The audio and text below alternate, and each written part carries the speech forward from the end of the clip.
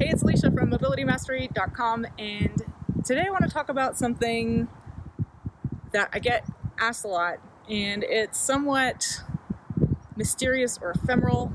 I'm going to give you my best answer, and that is pain always related to fascia? Or is there always a fascial component to pain?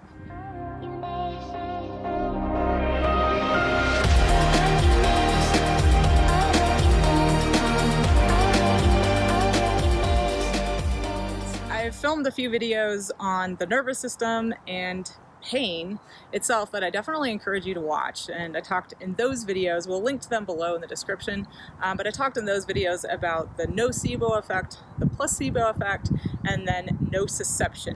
And nociception is, of course, our perception that there's something wrong, and that's when we get a pain signal. So you could call nociceptors our pain receptors.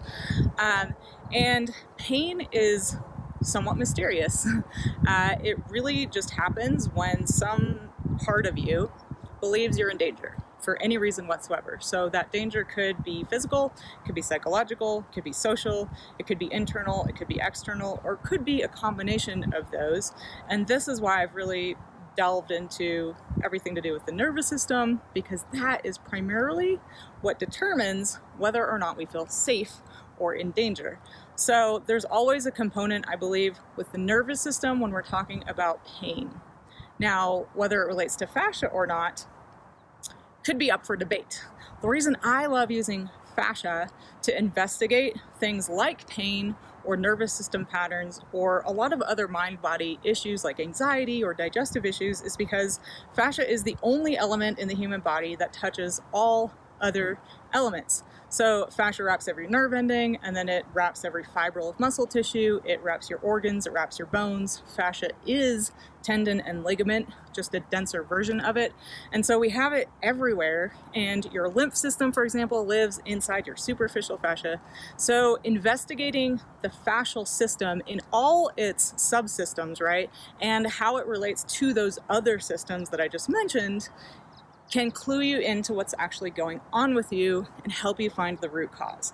So, for example, you may have something going on in your lymph system and you're investigating that system through fascia release or your fascial system, and that may actually clue you into an immune response that you're having, or maybe a blockage in your lymphatic system. But I would always encourage you to dig a little deeper and assume that it's not just a fascia issue, that there may actually be a toxicity issue going on, something in your environment, maybe a heavy metal toxicity if you have amalgams, or any number of things, because we're exposed to so many chemicals on a daily basis. But this video isn't just about the lymph system. For example, you might use fascia release to investigate your nervous system and discover that you're running some nervous system patterns in your body, otherwise known as maybe neural loops, or just psychological patterns, whatever you want to call that. People are calling them kind of different things, but you may discover that there's a nervous system pattern running in your body around fear and not feeling safe on a consistent basis. And then, of course, I would encourage you to investigate why you don't feel safe. And it could have to do with your present life situation, but it could also be a leftover pattern from childhood. And this may actually be turning on or triggering or flipping the switch in that danger system that creates a nociceptive response somewhere in your body, and you may be experiencing physical pain, but the root cause may actually be more neurological or nervous system related. And then, of course, we have actual physical danger, like there's something inside your body that's maybe a little dysfunctional or off, or just maybe overused or tired, or it needs help, right? And that could have to do with the fascial system for sure. So if your fascial system is restricted in any way, head to toe, it could lead to any number of injuries or pain, such as plantar fasciitis or knee pain, or tendonitis. So we've got the itises in the joints, bursitis, and then of course tendon and ligament strains and tears. And all of those, in my opinion, are a result of something to do with the fascial system, and of course your lifestyle habits, your sports, your activities, and your stress levels. And all of these things can interact and create a perfect storm, and at any given moment we may be experiencing multiples of them, or it could just be in one category.